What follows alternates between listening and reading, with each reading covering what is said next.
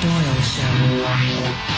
Our guest and his organizations are working hard for you and I, working hard for the people. They're kicking ass, taking names, getting people fired, saved drivers in this country over $800 million, getting rid of red light cameras and all these other stupid ways that they're trying to dig into our pockets.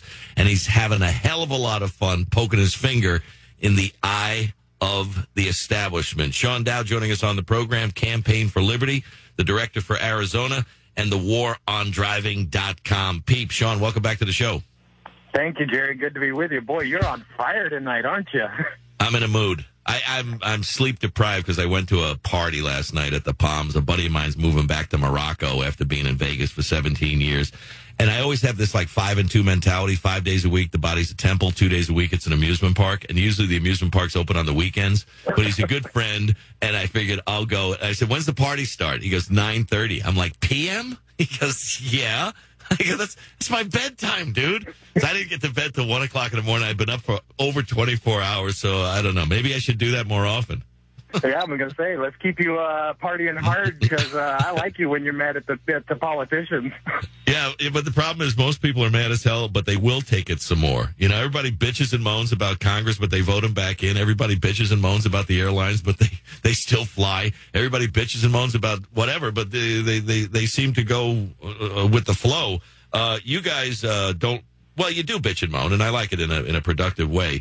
But you see things out there that are happening, and you just say, no, not on my watch. Before you came on, I was talking about D.C. issuing over $1 million worth of parking tickets to people who got plowed in during Snowmageddon.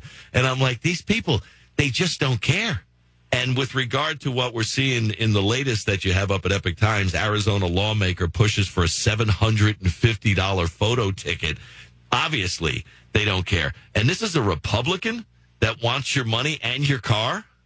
It is. It was a group of Republicans that actually signed our survey and promised to be against the use of photo enforcement. And instead what they did was they decided that it would be beneficial to them by raising the fines to $750, then they would no longer get a cut of $16.50 to go directly into the politicians' pockets.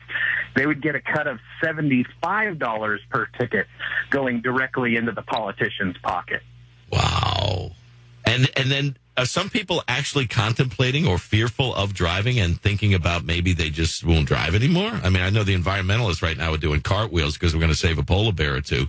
But there are people that are actually just saying, this is absurd. I'm just not going to drive. I mean, that no, what actually happened was as soon as we let the Campaign for Liberty members know that the politicians were doing this, they bombarded the politicians with phone calls, emails, and social media messages demanding that they reverse course. And within one day, the politicians killed the bill to raise the fine to $750 and instead filed a bill to completely ban the cameras. So if you're mad at them, call at them, yell at them, tell them what you want. If enough of you gather together, they'll do what you want. This bill was just, egregious in so many ways. Vehicle owners, not the person driving, would be held liable for photo tickets in Arizona, even if they never received the citation or weren't behind the wheel. So someone could steal your car, get hit with one of these flashes, and you, as the owner of the stolen car, would probably get a ticket for $750, right? Yes, and if you didn't pay it under this new law, they would seize your vehicle. You wouldn't be able to register your vehicle. You wouldn't be able to sell your vehicle. None of these things. You'd be responsible for any of the things. And corporations would be, people that drive company vehicles would be under enormous pressure and fines to protect the companies because the companies aren't going to pay these fines. So it gets into a real nasty thing. They want to shift the liability to the owner of the vehicle. They don't want to have to take pictures of the drivers anymore. They can eliminate their cameras by half if they do it this way. And here in Arizona, you don't have to pay your ticket. You can just throw it in the trash.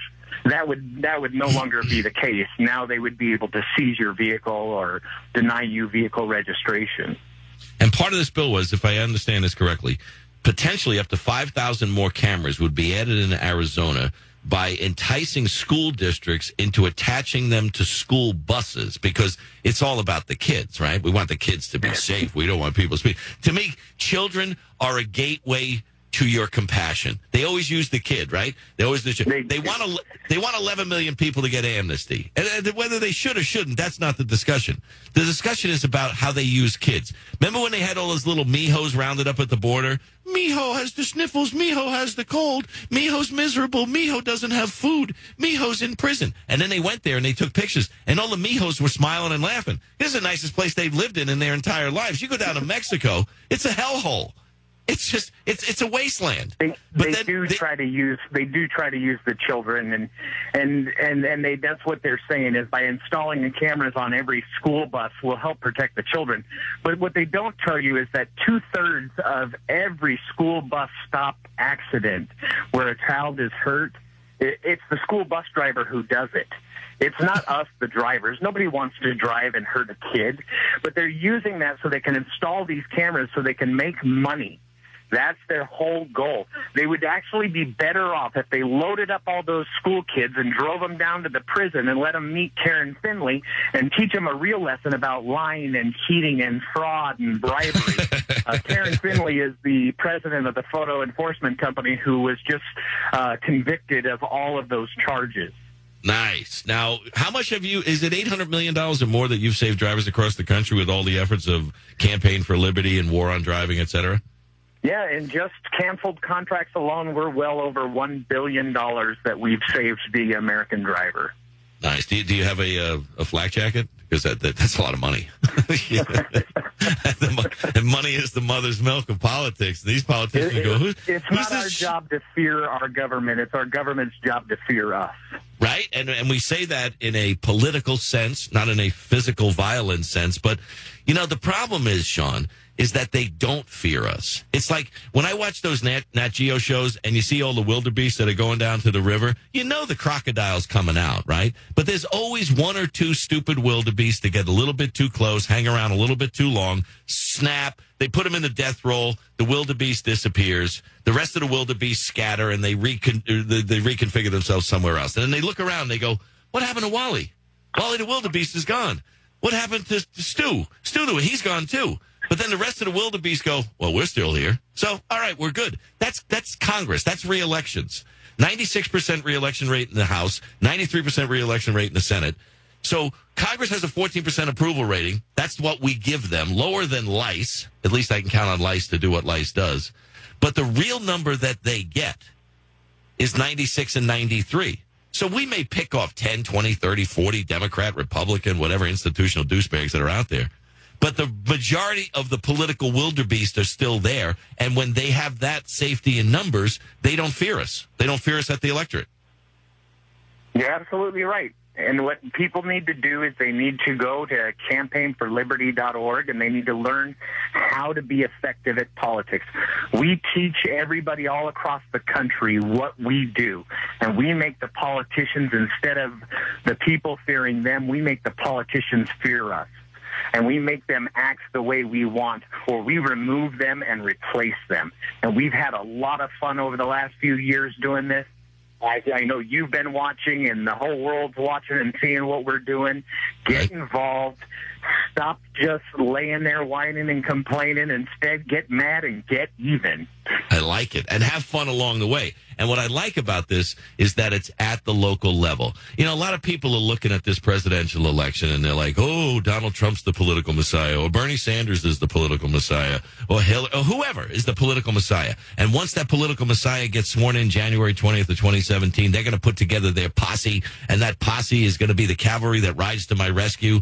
And if it was up to them to get rid of these red light cameras, it was up to them to do what you guys have been successful at doing.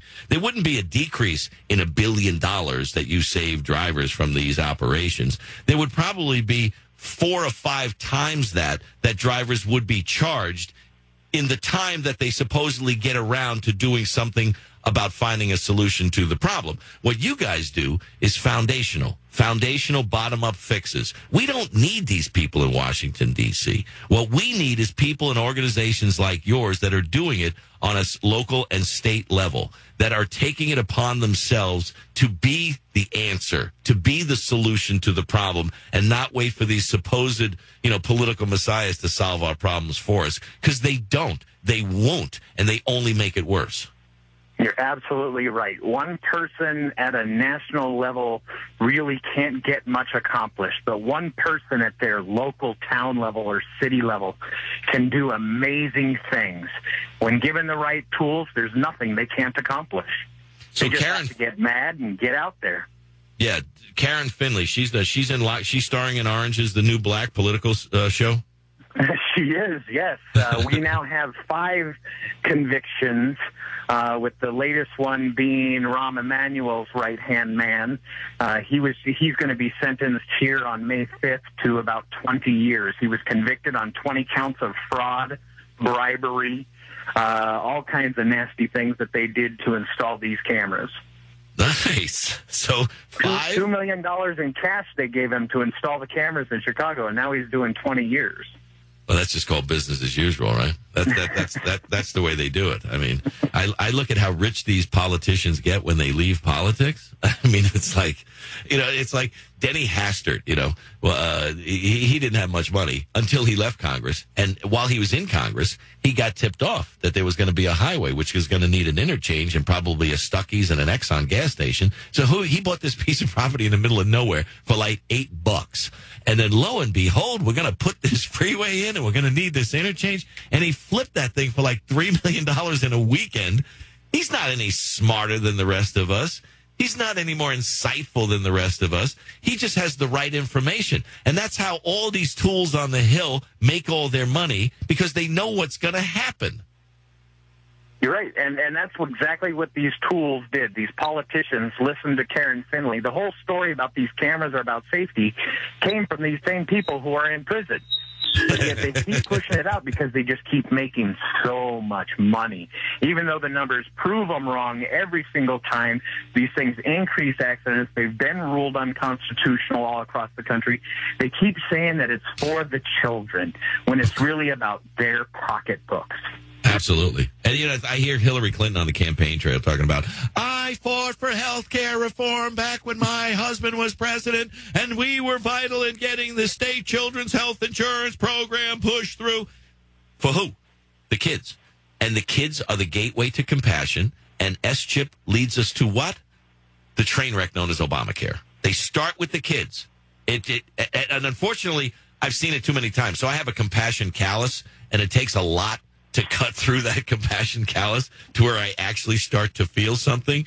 I don't want us as a nation to grow a compassion callus, because we are a compassionate, kind, and giving nation. But these people certainly help us to grow them to the degrees that we do.